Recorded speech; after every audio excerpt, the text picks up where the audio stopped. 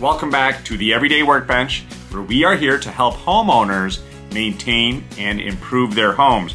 If you are a homeowner and you're looking for help with maintaining or improving your home, subscribe to our channel. And if you have a question that you would like us to answer about a project you are taking on at your house, drop that in the comments. Today we are talking about recessed can lighting. One of the annoying downsides to recessed can lighting is changing out the bulbs on a regular basis. The next time you need to swap out those bulbs, take the bulbs out and replace them with an LED retrofit trim kit. Each trim kit will last about 50,000 light hours, which to the average homeowner means about 10 years.